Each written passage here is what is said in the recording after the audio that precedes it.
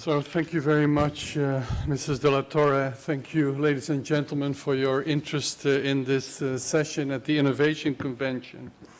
I will just give 5 minutes of opening remarks. Just quickly talk a little bit about the background and the company I represent.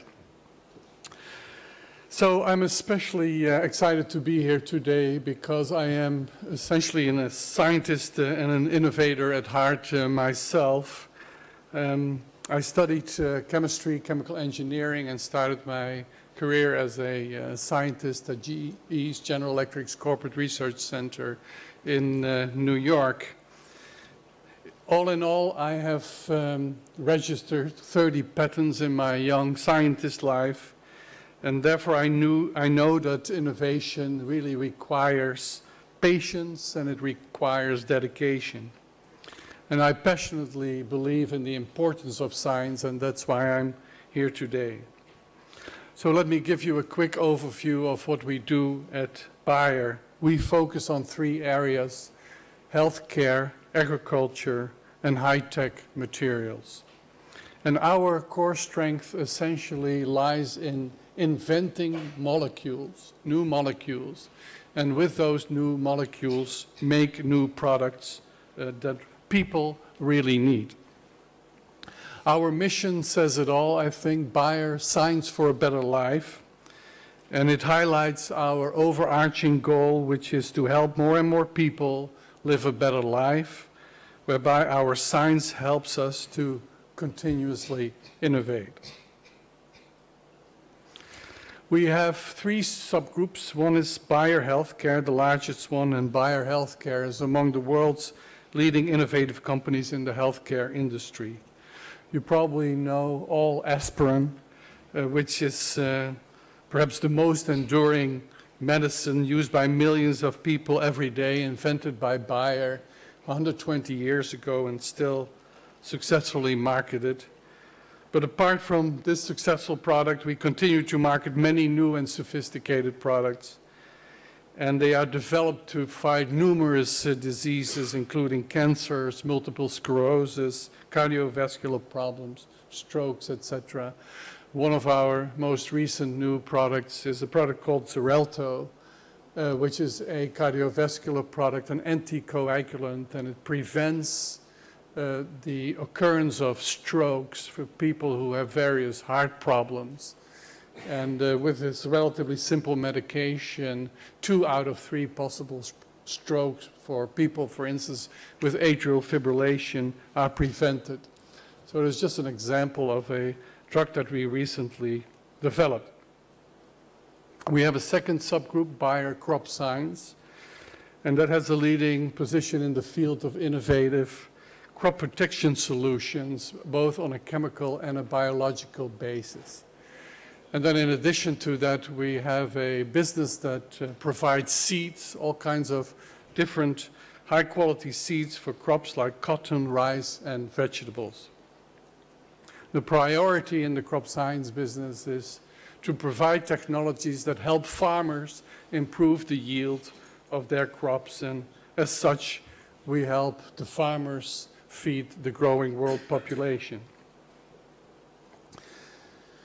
Our third group is material science, and that's a leading manufacturer of high-quality materials that are mostly based on plastics and foams and are used in a variety of applications.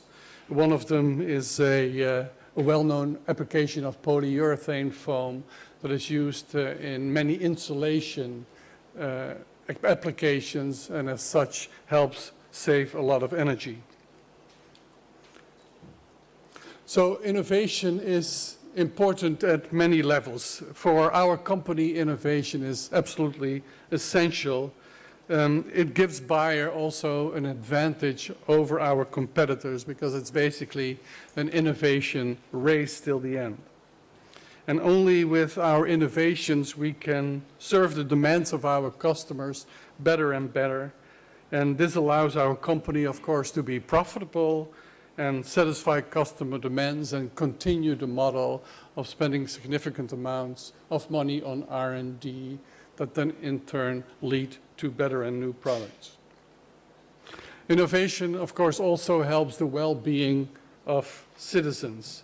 A thriving economy driven by knowledge-based growth has the potential to provide all of its participants with a self-determined and prosperous life. And innovation means always generating value for customers and for society as a whole. It's really a catalyst for success and growth. And then on a societal level, of course, innovative solutions should be geared first and foremost to the well-being of societies. We need to respond to the so-called mega trends and major societal problems and challenges such as demographic changes and food security. At Bayer, this includes, for example, our pharmaceutical products to improve health, providing means to create a steady and diversified food supply, or creating better materials for housing. And as an inventor company, Bayer has been committed to knowledge-based innovation for over 150 years. Last year, we celebrated our 150 years anniversary. So it requires a very, very deep knowledge of what the markets really require, what society needs in terms of new solutions.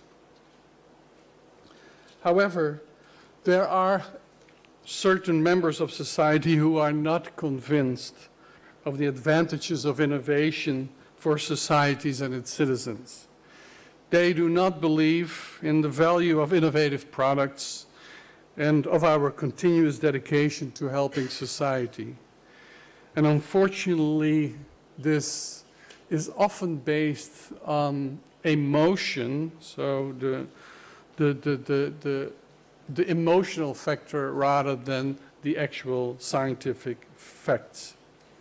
And even the most far-reaching breakthrough ideas don't stand much of a chance if they aren't recognized by society. So for us, the difficulty lies in creating and improving acceptance for and to get appreciation for innovation. And only with acceptance and appreciation can innovation truly flourish. And innovation is the only means by which we can overcome some of the great challenges of this time. Of that, I am convinced.